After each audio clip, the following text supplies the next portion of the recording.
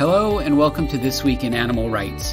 In this episode, we look back at the week of January 13th, 2020. These are some of the stories we are following. Last year, California's ban on the sale of commercially bred animals in pet stores became law.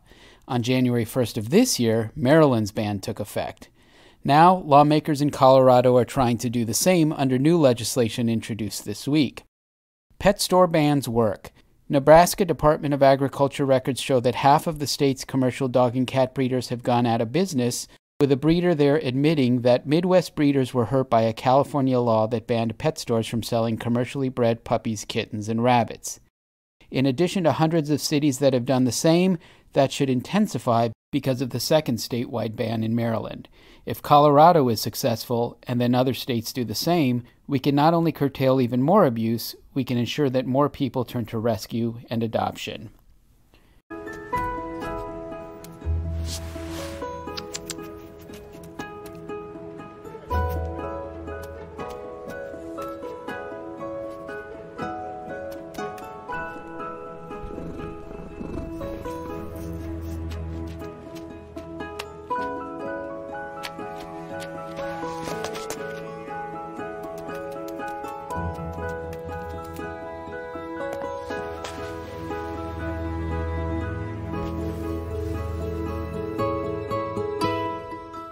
Kitbull, Pixar's masterpiece about a feral kitten and chained dog, was nominated this week for an Academy Award. It is well deserved. While any human with a heart will be touched by Kitbull, for no-kill advocates, its emotional impact is heightened by how accurately it reflects back the messages we have been working so hard to instill in the American public, including that community cats deserve compassion, not death, and that pit bulls are just dogs, and those exploited for fighting deserve a second chance. Kitbull shows us that the time has come to institutionalize the American public's love for our nation's neediest companion animals. And in a democracy, we do so by giving those collective values the force of law.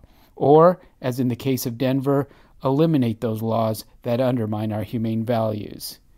It's been illegal to live with a dog identified as a pit bull in Denver, Colorado since 1989, but under a plan to be considered by the city council, that may soon change.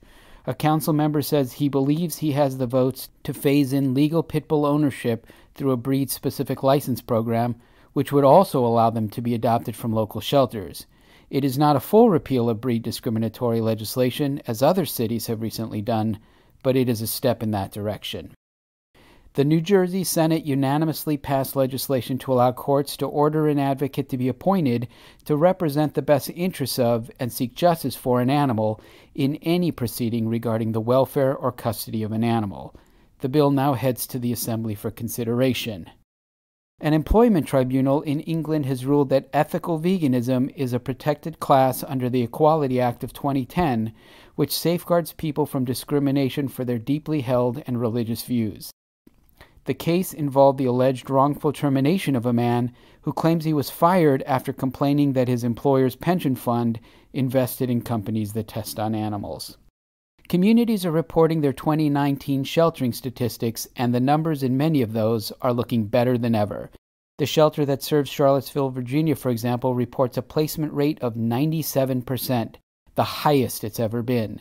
They noted that they pushed themselves as an organization to increase adoptions, transports, and pet retention, and all of their hard work paid off, proving that the no-kill equation works.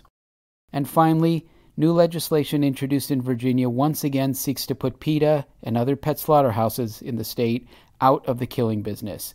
Senate Bill 304 would require shelters in Virginia to maintain a minimum 50% placement rate or lose their ability to purchase, possess, or administer sodium pentobarbital, the barbiturate PETA and others use to kill animals. PETA's killing has claimed 39,276 known victims, including healthy puppies and kittens, often killed within minutes without ever being offered for adoption.